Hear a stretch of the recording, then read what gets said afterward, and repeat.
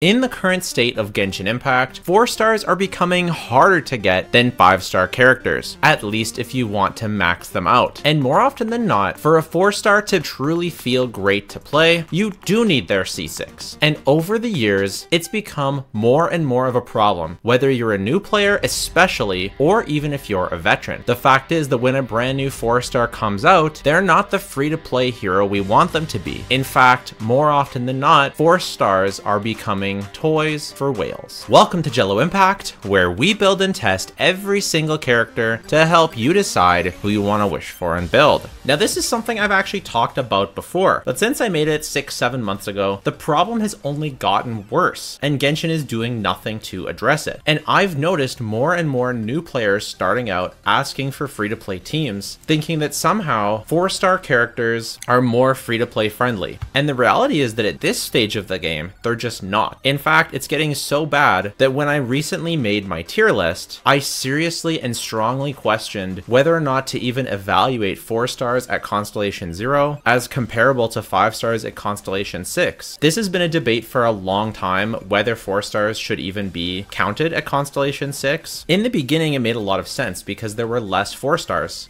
I want to direct your attention to the Genshin banner history. And don't worry, we're gonna go somewhere with this. There's a lot of moving parts that we have to kind of lay the groundwork for, and then we'll wrap everything up and bring it all together and talk about, what you can do about this, what this means for your account depending on who you are, why it's important, what Genshin should do, etc, etc, etc. But the first thing that we have to talk about is the frequency that 4-star characters are rerunning. So if we go back to 1.0, 2 out of the 3 broken 4-star characters, 2 out of the 3 broken 4-star characters, kind of mid banners, pretty mid banner. Fischl and Sucrose already rerunning. All 3 of these rerunning for the first time. Most of these rerunning, I think Zhenyan was new here. All 3 of these rerunning, Bennett rerunning again. Xingqiu rerunning like a 3rd time. This is only 1.3. He's run every patch between 1.0 and 1.3. If you've wished on Hu Tao, you might have wished on Ganyu, but even if you didn't, you probably wished. Maybe you didn't wish on Klee, but one way or the another, one of these banners you've wished on, unless you're just doing a weird challenge, and you're getting copies of Xingqiu. Same thing with Sucrose. Same thing with Xiangling. They're rerunning often. Xingqiu getting another rerun with Eula. So that's how many reruns in patch 1.0? 1, 2, 3, 4. So he's run 4 times in the 1.0 patches. What happens in 2.0? Well, we get 1, 2. So he only runs twice in the 2.0 banner, but you also have to consider there were much less 4 stars during the 1.0 and 2.0 era. The odds of getting a Xingqiu were actually pretty good from the standard banner. So there were 14 4 stars at launch, and so you had a 1 in 28 chance of getting a Xingqiu from the standard banner, which I'll admit is not crazy high. But most people are going to get 1 or 2 copies of Xingqiu from the standard banner as they use their intertwined fates or their acquainted fates. But over the years, we've had another 1, 2, 3, 4, 5, 6, 7, 8, 9, 10, 11, 12, 13, 14, 15, 16, 17, 18, 19, 20, 21, 22, 23, 24. Almost triple the amount of 4 stars in the standard banner pool, meaning that you're probably never going to get a Xingqiu. Maybe you get 1 if you're lucky. And I use Xingqiu as an example because he is a 1.0 4-star that really does want his C6. He gets a lot of energy, he gets extra Hydra application, he gets a lot from his C6, extra damage. He's a character that really doesn't super pop off until C6, so you want lots of copies. Fortunately though, he's a character that you can get from the shop. But another 4-star character that people tout as very free-to-play friendly, and that I see on free-to-play guides all the time, is Sucrose. And people call me a whale these days, which I'm not a whale, by the way. I get a few 5-star weapons here and there, and I get 1 copy of every 5-star character. But I only just C6 Sucrose like just a month ago. It took me, gosh, I don't know, 7, 8, 9 months to get a single copy of Sucrose, and then even then she does need her C1. And she's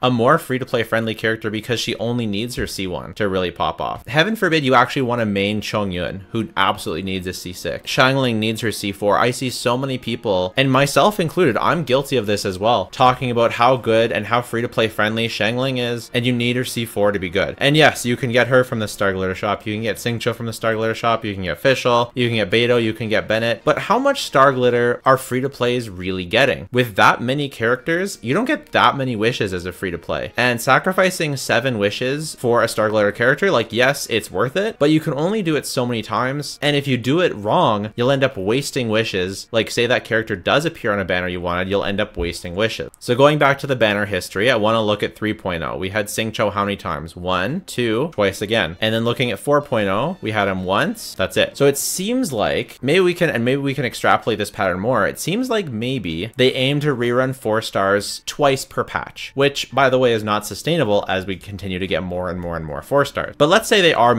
able to somehow manage 2 4 stars per version update. What are the odds that that 4 star lands on the banner that you wanted? Like, sure, maybe you did want Yelan and Hu Tao, but what if you didn't? What if you already got Yelan? What if you didn't want her? What if you didn't want Hu Tao? Now you either have to build pity or hope that the next time he appears, it'll be on a banner that you actually wanted, which he ended up being on Hu Tao again and Novelette. And what if you, it's very conceivable that someone didn't want Novelette. And this whole problem becomes so much worse if you're trying to target a character that's not on the Star Glitter shop. Like I mentioned, aforementioned Sucrose, but what if you want Rosaria? What if you want Hazo? What if you want Kuki? Kuki is a huge one that's been a big problem because she is a 4-star staple for Hyper Bloom teams. She got first introduced on Arataki Ito's banner, so she ran once in 2.0. How many times did she run in 3.0? There was once, and then I think she came one more time on the Nahida banner, twice. So this banner was great, although I know a lot of people got Nahida the first time and didn't want her but wanted Kuki. And then what have we seen in 4.0? Has she not appeared yet? Oh, there we go. On Sino and Ayato. And it's very conceivable that you didn't want Sino or Ayato. And she's not available on the Star Glitter shop. And not only that, you know, we've talked about first of all how dependent 4-star characters are on constellations, which you might not be convinced of, but we'll talk about that again. But we've talked about how infrequent they appear on banners. Now think about how unlikely it is to actually get a 4-star character. If you say you want to build pity and see, which I don't recommend by the way because of how dangerous it is. I recommend it sometimes, like if you really want the 4-star and you wouldn't mind getting the 5-star, that can be okay. But you start off with a 1 in 3 chance, but you only have a 50% chance of even getting an on-banner rate up. So you actually have a 1 in 6 chance of getting the 4-star. And sure, sometimes you get some double 4 stars, but still it's going to take you on average, maybe not an average, but if you're unlucky, like on the unluckier side, it could easily take you 40, 50 pulls to just get 1 copy of the 4-star you wanted. I know people's luck has been way worse and of course way better. Sometimes you get exactly what you want and sometimes you get 2, 3, 5 stars before you even get a copy of a 4-star. So just to get 1 copy of a 4-star, it may take you 40, 50 pulls to get a Kuki, to get a Sucro, to get a Candace, to get a Chevra. So it took me, I got C3 Raiden, so I already had C0, but I got 4 more copies of Raiden before getting C6 Chevrolet. I did that because I'm a Raiden simp. I still haven't activated my C0 Raiden, my C6 Raiden, or C4 Raiden, because I want to build and test her at C0 for a bit longer, but I wanted to test her with C6 Chevrolet, and I just couldn't help but think to myself, what kind of person has a C6 Chevrolet and a C0 Raiden? Maybe a new player that saved up and put a bunch of wishes and then also got lucky with Chevrolet and got unlucky with their Raiden pulls, but more than likely, if you have a C6 Chevrolet or a C6 Sara, you have a C2 Raiden. So why are we comparing C6 4-stars with C0 5-stars? It doesn't seem to make any sense. And again, I'm very guilty of this. It's an easy standard to go off of when I'm making my tier list and when I'm doing comparison. But I think that to assume that if you're going to make a guide, I'm not calling out guide makers. This is what they've done for a long time, where when we talk about free-to-play guides, we're talking about, you know, one of the hero free-to-play teams, right, is the Taser team, comprising of Sucrose, Xingqiu, Fischl, and Beidou. And I appreciate that, you know, this is a free-to-play friendly team and that, but how many years is it going to take you to get all these characters from the Star Glitter shop? You can't just target banners with these characters. Unless you're a day 1 player, you don't have C6 of all these characters. I'd love to hear what constellation all your guys' characters of. I'd love to see like data spreadsheets of free-to-play players, how long they've been playing, and what constellation all of their characters are. Because I bet it's just a mega smattering of tons and tons and tons of different types of characters. And so what I'm saying is it's very hard to assume that a free-to-play player will have all these characters. Like, people always want free-to-play guides, but your free-to-play is different than my free-to-play, different than Joey's free-to-play. Like, all of ours are totally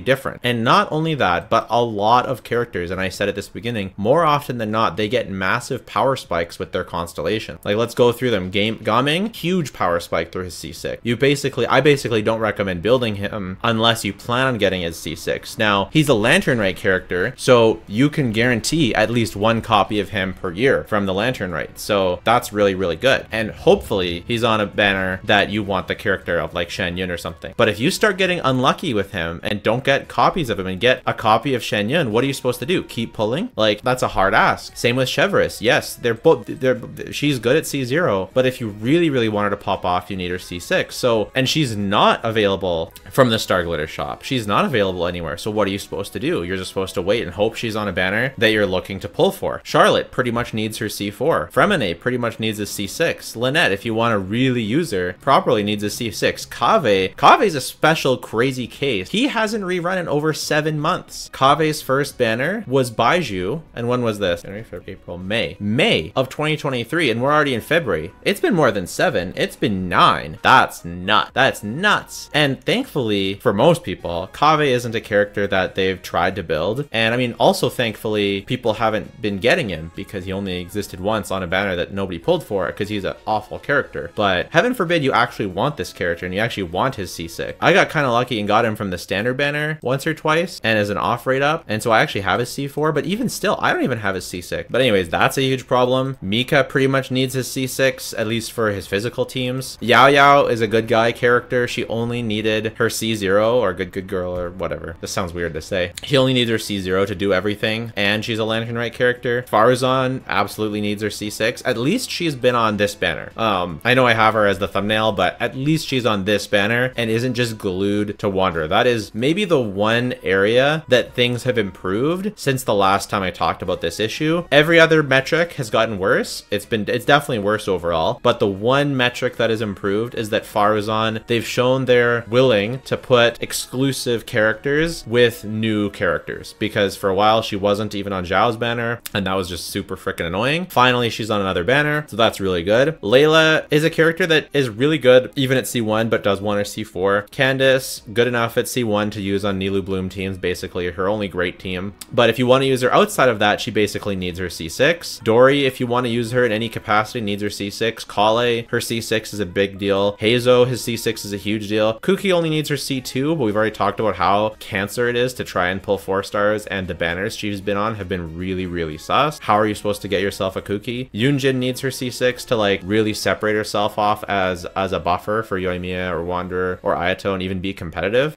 Even though she's not even the ceiling, but even be competitive. Goro needs his C6. He's only available on Ito's banner. Toma really needs his C4 to not have huge energy issues. Kujosara needs her C6. Sayu is sort of fine. Sayu National with Farina is really good, by the way. Try it if you haven't. Check out my 4-star Farina video, by the way. Yanfei, I actually don't know. Rosaria is pretty okay at early constellations. A bunch of these ones, these are kind of whatever. Diona, Sucrose needs her C1. Chongyun needs his C6. Noelle really needs her C6. Bennett loves his C5, but doesn't need it. Really just needs C1. Fischl's kind of okay because her A4 is the most broken part, but her C6 is good for some teams. Ning Wang needs her C6 to be DPS. Singto needs his C6. Beidou just wants C2, I think. Shangling needs C4. Razor is Razor. Barbara is Barbara. And I also did want to talk about Lisa, Kaya, and Amber, because how on earth are you supposed to get these characters? On top of spending your Star Glitter, I used to recommend just spending your Star Glitter for pulls, because you're already short on pulls as a free-to-play, and 7 pity is a lot to sacrifice. Like, that's a lot to sacrifice for one single copy of a 4-star character. Like, 7 pity towards a 5-star is a lot to sacrifice, and now you're expected to not only get constellations of Bennett, of Singshou, of Beidou, of Shangling, of Fischl from the Star Glitter shop, but also if you want to main Amber, Lisa, or Kaya, to spend your Star Glitter there as a free-to-play, like, that's tough. That's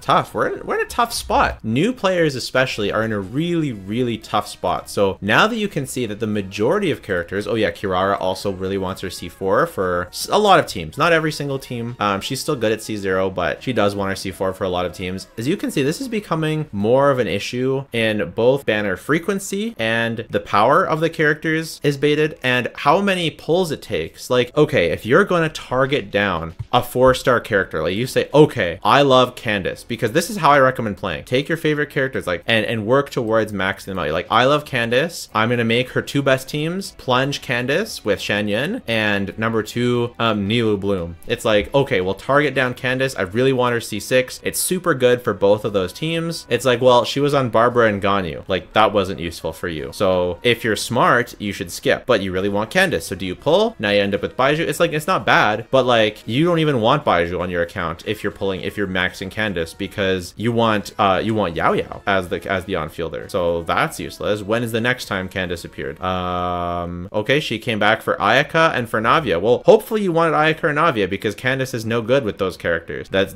not part of either of her two good teams. So did you max out? Did you go for C0 of either of these? I mean, they're both pretty, they're both good DPSs, but like, did you do that? It wouldn't be smart. It wouldn't synergize with your account. You would have preferred to be on a Nahida banner. And those have been your only options in the last year. So it's like, if you zoom out, it seems like you should be able to zero in and pick out your favorite character and like just zero in on your favorite 4-stars. But the reality is, if they don't happen to land on a banner that you happen to like the character of, you're kind of screwed. You have to choose between a 4-star that you don't even have a guarantee of, or a 5, or going for your 5-stars. So if you love a 4-star, you want to get lots of copies with them, but they never appear, not on banners that you want. And if you wish for the 5-stars you want, you just end up with this random smattering of 4-stars. 4-stars and get. And there is another issue that I talked about before, is this idea of overlapping roles. I think that this has been addressed a little bit, because nowadays more and more of the 4-stars are more and more unique. But it's definitely a fact that 4-stars are having overlapping roles with 5-stars. At this point, it's almost like, forget ever targeting Sucrose, because when are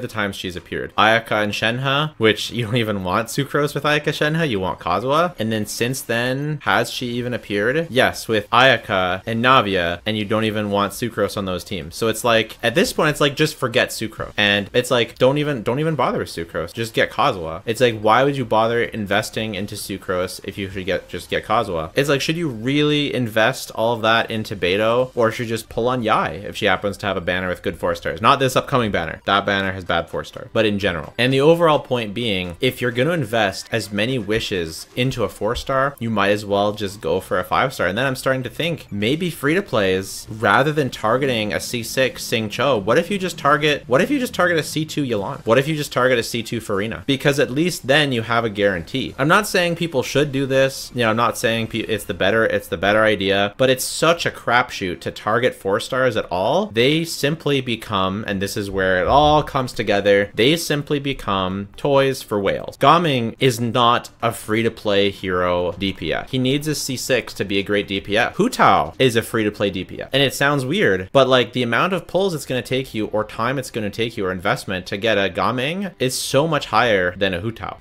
Gaming is actually like basically a whale toy. If you hyper invest and got a C2 Shanyan, then you probably got a C6 Gaming, but otherwise you probably didn't. I know a lot of people that couldn't get their hands on a Kuki, so they got Raiden to be their hyper bloom trigger. They got Raiden Shogun because they could at least guarantee a Raiden and couldn't guarantee a C2 Kuki, and Kuki wasn't on banners that they even wanted. Obviously, characters like Bennett and Xiangling don't have alternatives, and they're available in the Star Glitter shop, and Xiangling is available for free anyways. But I would say that Diluc even is a way more free-to-play character than Gaming. Sucrose isn't the free-to-play character you think she is. A lot of people, to talk about how great Sucrose is, especially in Aggravate, they talk about her C6. But if you're a free-to-play, just getting a C0 Kazuha, that's a much, much better idea. At least you can guarantee it. I love Chevreuse. She is so much fun at C6. At C0, she's good, but it's where C6 she really pops off. And it really just feels like a whale toy. It feels like I spent money to get this character to make my Raiden broken, but it's going to be years, if ever, that a free-to-play gets to use a C6 Chevreuse. You have to be a dedicated, and when I say whale, like, you could just be a dedicated free-to-play, where as long as she does appear on Raiden banners, or you get lucky, or whatever, then yeah, C6 Sara, C6 Chevreuse, along with your C2 Raiden, yeah, that's going to slap. But she's not more free-to-play friendly than getting, like, Nilou, than getting Nahida. These are your free-to-play saviors, are not 4-stars, they are the 5-star staples. They are Kazuha, Nahida, Farina, etc. And normally, and I'll make a video on the free-to-play staples towards the end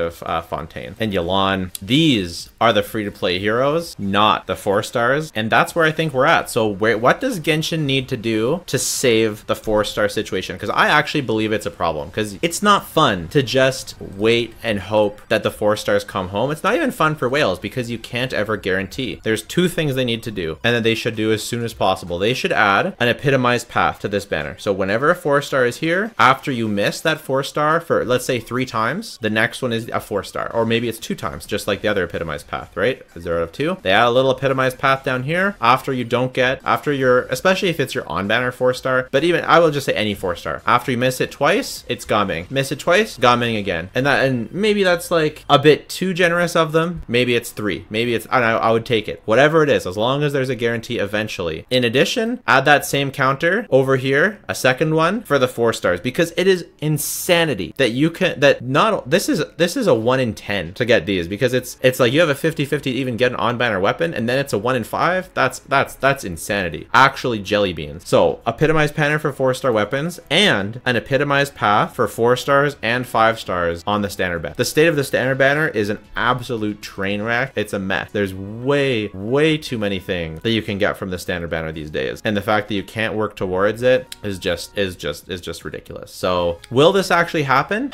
I think they're gonna do something. Oh yeah, the other thing that of course they can do, and I'm sure a bunch of you already left this comment, they should add more 4-stars to the shop. This would be a good alternative. If they didn't want to do the epitomized path, they could just add more 4-stars to the shop. You'd see Farazan, Chevreuse, etc. down here. They could even do kind of like what they do in the strong box, where they only get added the region after. So Chevreuse won't appear yet. She'll appear next region or even the region after, which would be a bit, you know, a bit scummy, but I'll take whatever. If they just start adding Inazuma characters down here, I'll take it. Then the next year they add Sumeru. I don't care if we're 2 regions behind, as long as it's coming, I'll take it. I just want to see this, instead of just being 2, I want to see it be like 6 or 7 or 8, and it rotates, and then we can get them like that. That's the other thing that they could do. And I just think that would just make everyone feel happier. It would make them feel better about spending money. It would make them feel better, because they could still have the FOMO aspect, right? Where it's not like you can get them right away from here. You maybe have to wait a long time. And so there's still that FOMO. If you want them now, you still have to spend, and people, you know, but it would at least make it feel less scummy, because I gotta say, guys, the 4-star situation is just feeling scummy. They don't feel like free-to-play characters like Fremine, and because it's, for a lot of these, the reward at the end of the day is not even that great. It's like you love Fremine, you work hard to build them, and then at the end, each C60 is not even that great. So at least let us work towards it, and let me know your thoughts. I laid into it pretty hard here. I said exactly what I think, and you know, hopefully no one misconstrues this. I love Genshin Impact. Genshin Impact is my favorite game. That's why I have a channel, blah blah blah. But getting a C4 Raiden Shogun, I'll show you, a C4 Raiden Shogun before getting a C6 Chevreuse is just like,